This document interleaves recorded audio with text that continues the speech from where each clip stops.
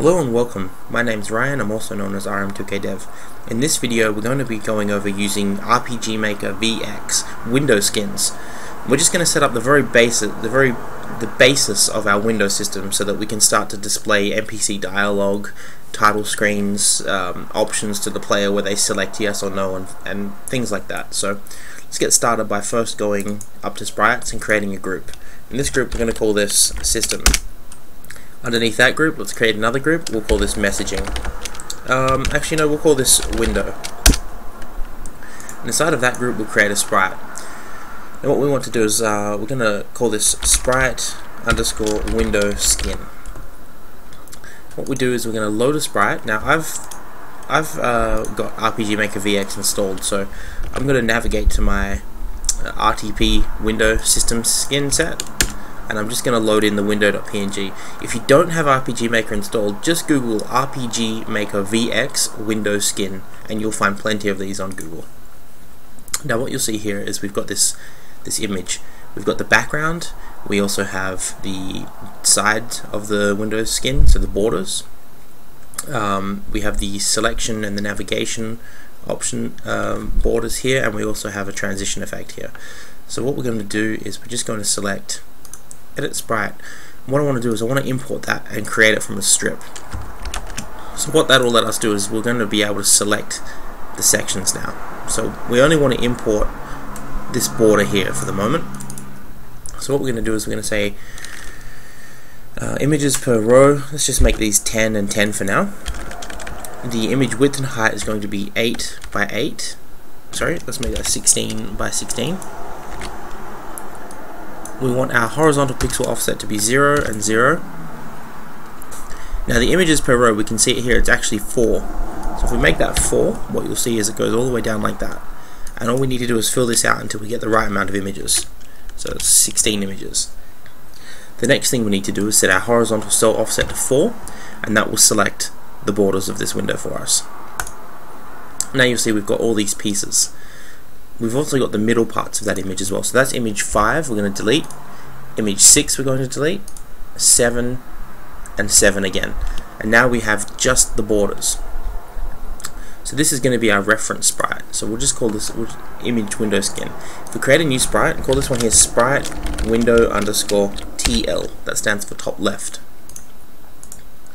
Go back into our old sprite and copy the top left image.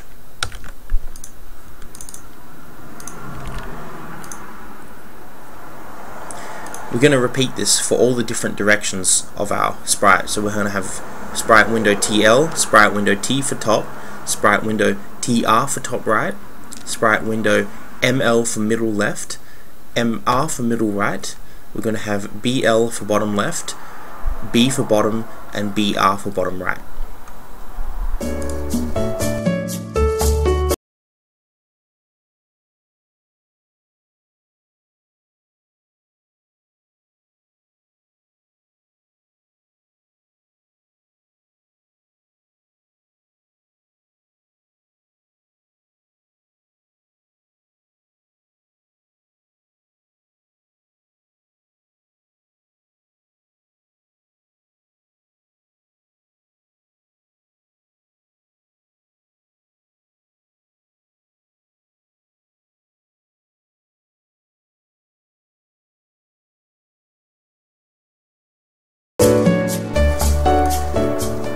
Okay, once you've got all of these, you can go ahead and delete that first sprite window skin that we made, as we no longer need that, as it was just a placeholder for us to import the resource. Okay, so the next thing we need to do is we need to add a group to our system object down here in objects. We're going to call this one here window. Create an object underneath that. We're going to call this object window base. Select OK. Now all we need to do is in our create event, in our draw event, we're going to add a script, and we're going to call this draw window. So now I'm not sure if these features are Game Maker Pro only or free only, or whether or not they'll work in the free version or not. If these features don't work in the free version, you can create your windows as sprites. So like I said, I'm not too sure if these work in the free version or not, but I'm using the master collection, so I've always used the master collection, so I don't actually know whether or not these are available, so just a forewarning. But if they don't work in the free version, you can get around this really easily by, instead of chopping the window up into these little squares, into these little portions, just create a sprite that is the size of the window you want and arrange it correctly in that window, and then you can just draw the sprite on the screen or select the object as this sprite. But what I'm going to do is, I think if you're using the Pro version or higher, you can do this and you'll be able to get resizable windows.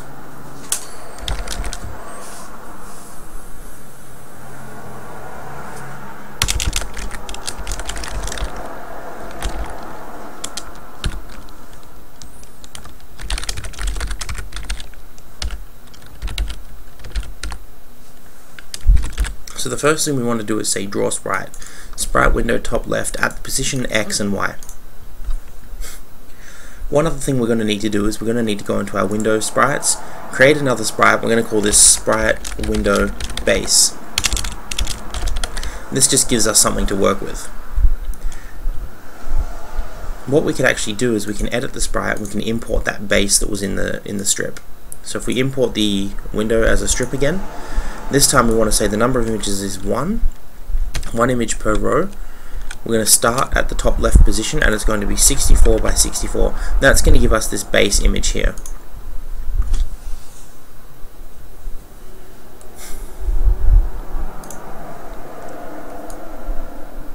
So select OK and go back to our object window. Select the window base sprite. Now what we're going to do is we're going to test this out on our title screen. So if you go to the system window, object window base, and paste one down here, you'll notice you also get these options if you right click on it and go to instance properties, and they are scale X, scale Y. If we set our scale Y to 2, the height will double. If we set our scale X to say 5, width will be 5 times larger. We're going to need it to be larger than that, so let's instance properties, let's make it 8. This is just a trial and error process until you get it to fill up the screen in a way that you like. So I think ours needs to be 9. There we go. That's given us a 32 pixel border across the bottom edge, the left side and the right side edge.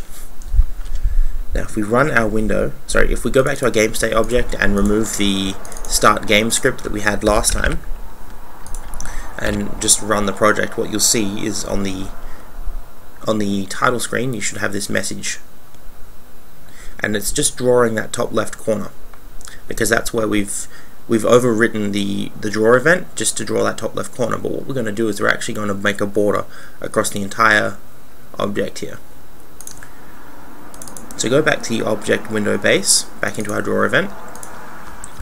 The next sprite we're going to draw is the top row.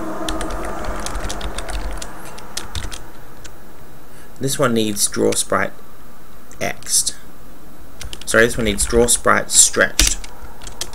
This is going to be sprite window T for top, no subimage. The X is going to be width,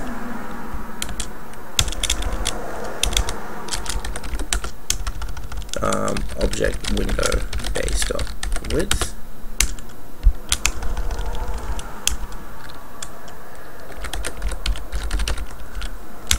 X and Y, width, height.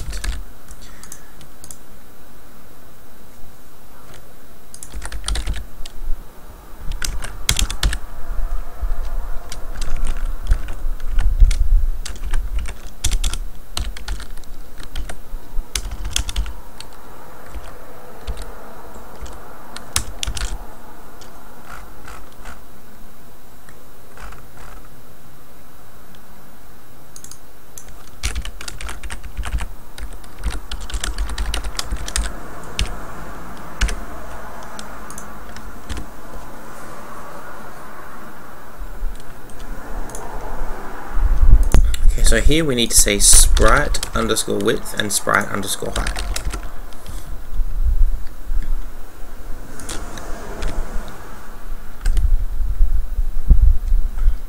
So what you see is we've got a bit of an issue here.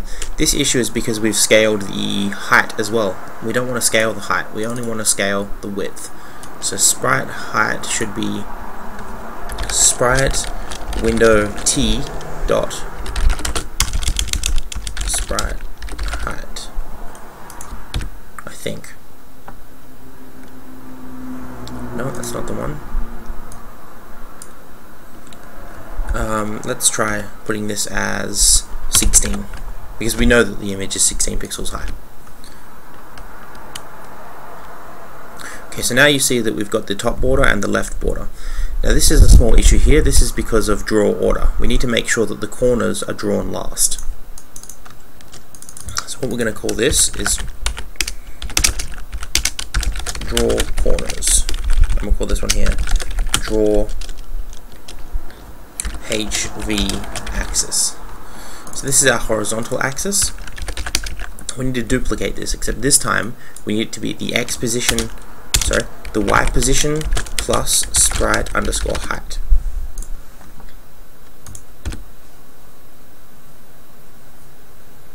Now we have the bottom row. We're also going to need to create the side rows. This time we copy these two lines here, and this time it's going to be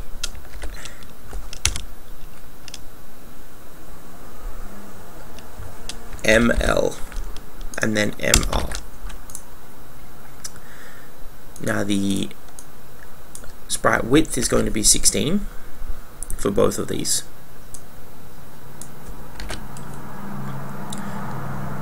This one here doesn't need to be adjusted. We need to adjust this one. The second one is going to be plus sprite underscore width.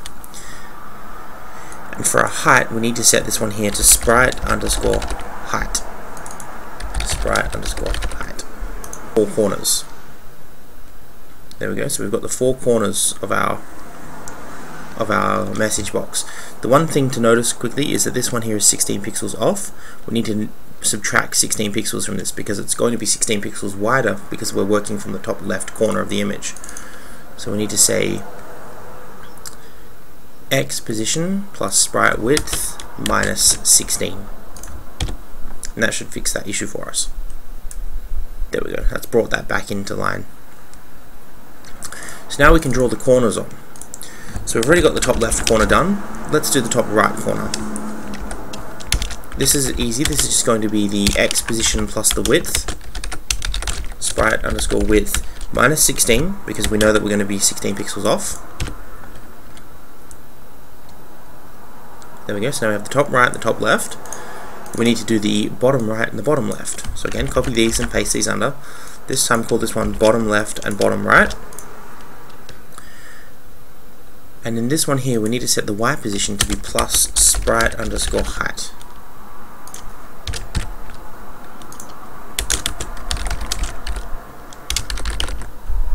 There we go.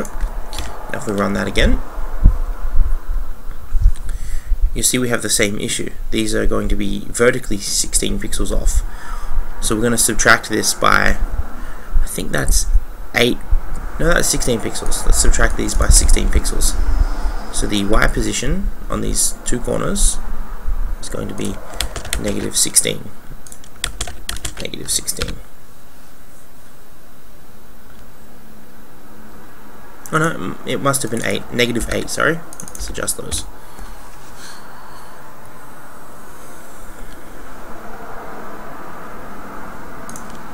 Negative 10.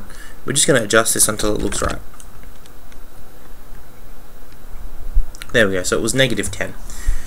So now we have the border of our window. The only problem that you'll notice with it is these little corners here. And that's just because we're starting the horizontal bars at the very left pixel. So all we need to do is we just need to move those over. Let's say we move them over 8 pixels. So the X position for the top row is going to be plus 8. If we run that, you'll see that fixes the top left corner.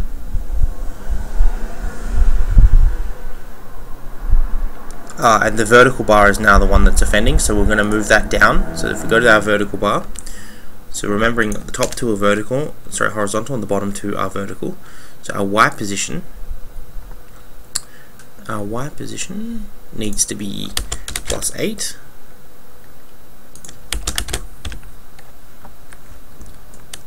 And like I said, guys, this is just a trial and error process, but once we get this border system up and running, we'll be able to create windows of any size and any dimension. You see that's fixed the top left corner. If you look at the top right corner, you'll notice that we're now 16 pixels further right than we should be. So we need to subtract 16 from our width. So if we go to our width for the horizontal bar, say it's set to sprite width. So we need to subtract 16 from that. We might actually need to subtract a little more, but it's trial and error. We're just going to keep doing this until we get it right. Okay, 16 was perfect, spot on. So from this bottom one here, we need to subtract 6. We need to subtract 8. So from our vertical, it's already adding 8 to the position. The height, there we go, minus 16. Minus 16. Let's have a look what that's given us. Now the bottom left corner and the bottom right corner are fixed. And the one other thing that we can do really quickly is we can draw a background. So if we say draw background, let's just try this out first. We'll say draw sprite. Sorry, we'll just say draw self. That should fix that issue. And what you'll notice is we've got the background filled in. However, there is a small issue, and that is that the top left and top right corners are offending again, so we need to push those down by 8 pixels. We can do that by using a different command. So let's try draw_sprite. This time the sprite's going to be sprite window base subimage 0. Sorry, draw sprite underscore stretched. Sprite window base subimage 0. The X is going to be X plus 8. The Y is going to be Y plus 8. The width is going to be sprite width minus 16. Sprite height minus 16 for the height variable. Let's try that and see what that gives us. Okay, so we've obviously moved too far right and we've subtracted too much in. So let's move that back to, say, +4. Like I said, guys, it's trial and error. And this time, instead of subtracting 16, we'll subtract 8. Let's have a look what that gives us. Okay, so we've corrected the top left and the sides. We are still subtracting too much from the bottom. So if we go to our bottom, which is going to be height, and instead of subtracting 8, we'll subtract 4.